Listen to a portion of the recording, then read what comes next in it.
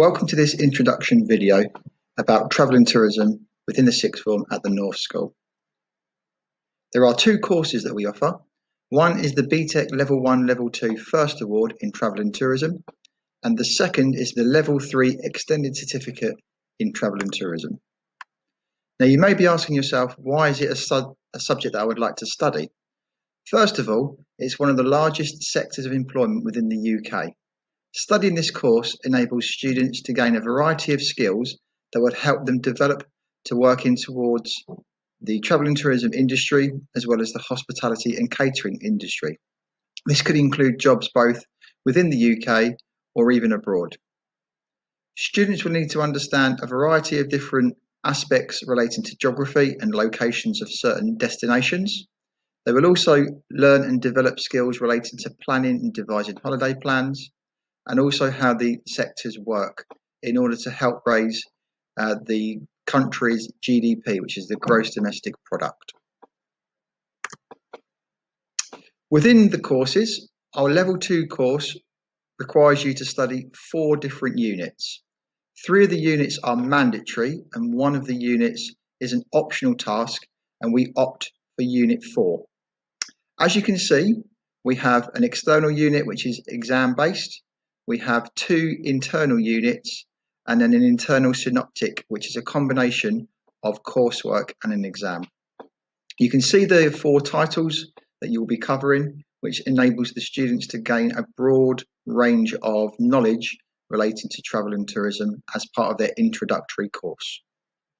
Should you wish to study Level 3, there are 5 units on offer, of which you will cover 4 of them.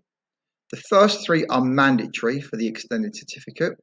We have the World of Travel and Tourism, which is a step up from the UK travel and tourism sector of Level 2. We have Global Destinations and the Principles of Marketing in Travel and Tourism. There are 2 optional units, of which we only need to complete 1 at Level 3, and we have opted for Unit 9, Visitor Attractions. In terms of your weekly schedule, if you are attending the Level 2 qualification, you will have 4 one-hour periods a week, and within these lessons you will do basic tasks, complete work, maybe involved in some question and answers, and there is occasionally times where you may have to revise for an assessment or complete coursework. Within our Level 3 course, you have an additional hour within the week to complete 5 one-hour periods. You may have to complete extended work within this time relating to the content of the course. You have to complete tasks that include extended writing, and you have to be involved in verbal class discussions. There will also be an element relating to assignment briefs and revision for class assessments, and we use a PLC, which is a personalised learning checklist, to help ensure students remain on track and achieve the best possible grade. In terms of assessment, there is a slight difference between the 2 courses.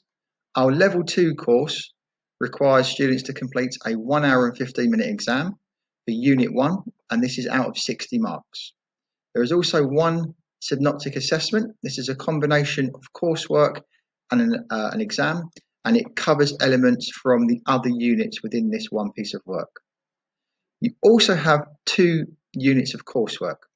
These relate to maps of the UK and a map of Europe. You have to state the main transport hubs, the main attractions, the capital cities, and it relates to creating a holiday plan and schedule as if you were a travel agent.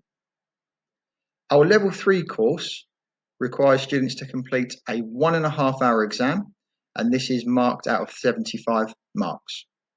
Again, there is 1 synoptic assessment. This synoptic assessment requires students to complete 6 hours of research around a topic, and then they can take that research into a 3-hour exam to complete extended writing tasks. The remaining 2 units are coursework. 1 is on marketing products and services, and the second is relating to research of visitor attractions and a project-based assignment. In order for students to achieve the highest possible grade, they will also be required to complete additional work and content. This takes place in private study, where students will be required to complete tasks in the sixth form centre, and these tasks are presented on a product called Show My Homework, and it's a web page that lists all of the homework that teachers set for the students.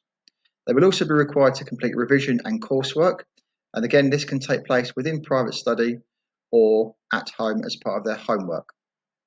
All of the resources will be available to students on our student Google Drive platform, which enables students to complete work independently. Now, what are the entry requirements?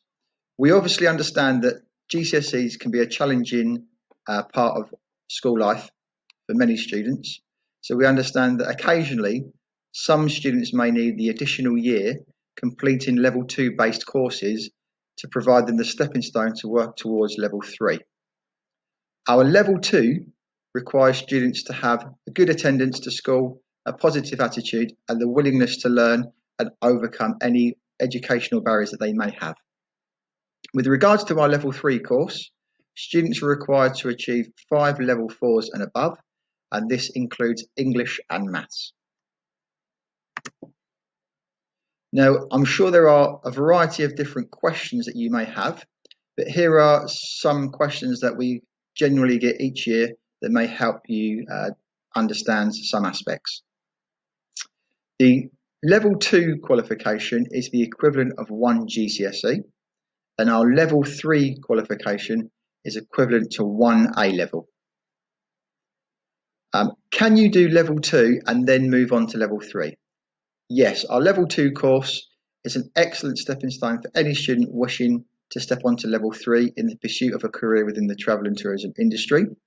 It's important that you understand that level 2 needs to be passed in the first place, and any maths or English resits are also completed and passed.